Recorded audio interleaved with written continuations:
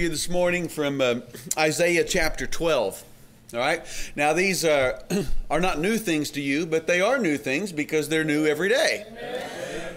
And in that day you will say, O Lord, I will praise you. Though you were angry with me, your anger's turned away, and you comfort me. Behold, God is my salvation. I will trust and not be afraid. For Yah, the Lord, is my strength and my song. He also has become my salvation. Therefore, with joy you shall draw water from the wells of salvation. In that day you will say, Praise the Lord. Call upon his name. Declare his deeds among the peoples. Make mention that his name is exalted. Sing to the Lord, for he has done great excellent things. This is known in all the earth. Cry out. Shout, O inhabitants of Zion, and great is the Holy One of Israel in your midst. Come together today on the Lord's Day to do this.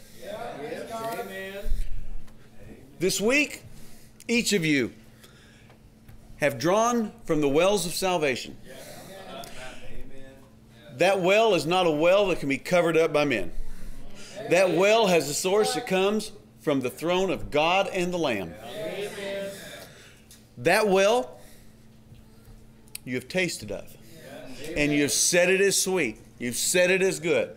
And so we've come together to share with one another of the water that we have drawn with joy from the wells of salvation. Amen. Today we will call upon his name. And he will hear us. And he will answer. Today, we will declare his deeds among the people, among his people who are here, and at the opportune time, amongst people who are not his people, that they may hear. Amen. Today, we will declare that his name is exalted. Amen. Today, we will cry out and shout, for great is the Holy One of Israel in our midst. Amen. Now, before we pray, I want to make slight mention of this. The president declared that this is a national day of prayer. I'm happy for that. But every day is a kingdom day of prayer for us. Brother Bob is going to come and he is going to have a lesson for us on the subject of Paul's prayers. I look forward to that. Let's pray for him as we begin. Our Father, we've come together with great expectation, great anticipation of hearing good things, of realizing in our mind things that are to come, even things that are right now present.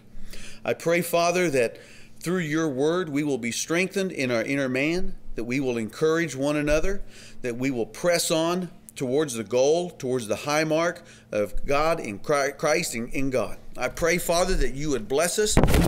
Father, help us that our hearts might be tuned to you, that we might be a blessing in return to you. For through Jesus we pray. Amen. Amen. Thank you, brother.